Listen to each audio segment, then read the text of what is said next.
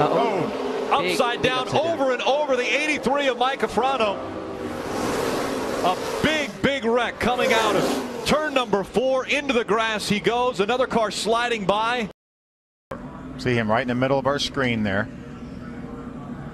He may get a little contact from behind. He gets a little contact from behind. Is that Zach Ralston behind him and just turns him in towards the outside wall? You see the tire carcass flying out.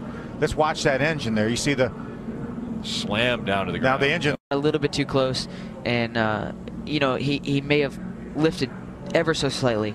When you do that, the guy hits you from behind. Obviously, once the rear tires are off the ground, you're not any movement on that wheel is going to turn you that direction, and unfortunately turned him head on into the outside wall, and over he went. And remember, it's the landings that are violent.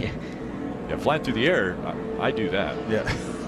It's wow. That, look how high that tire got up above the car. He's probably glad this is one ride in his life that's over.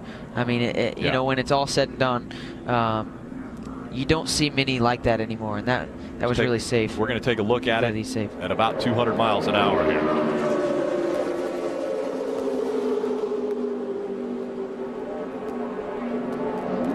It looked like when he got turned into the outside wall, the left front tire dug in before he even got to the wall.